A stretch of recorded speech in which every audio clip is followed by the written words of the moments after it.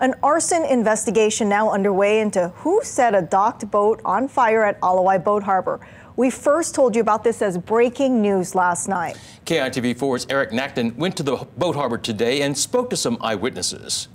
I turned around and this boat was in flames, exploding here. There was like 5 or 6 explosions that went off, and yeah, there's actually a guy caught on camera that was down here. The aftermath of Wednesday night's boat blaze on Ala Wai Harbor, leaving charred remains. I smelled it, and the smoke come down. I live way down by the yacht club.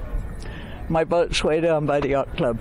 And I got the smoke. I'm looking for it in my boat. Wednesday night, the first firefighter unit arrived at 8:46 p.m. to find a 43-foot vessel on fire. The blaze was reportedly brought under control a few minutes later. The owner confirmed no one was on board the vessel. Also, firefighters conducted searches on nearby vessels, and all persons on board nearby boats were safe.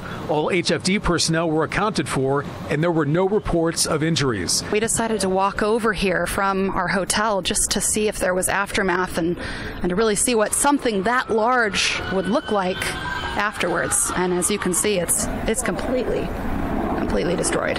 This proximity to other boats is very close, so they easily could have been engulfed. And last night, the wind was going more this direction, and that's the reason why the boat on the left is not damaged really at all, but that one to the right is. The fire department did amazing. Fast response time. We saw them come barreling down. Traffic cleared the way. They were able to get right in here. They had the water immediately. They did a beautiful job, but just devastating for the owners. The search for a suspect continues. Eric Nacton, KITV4, Island News.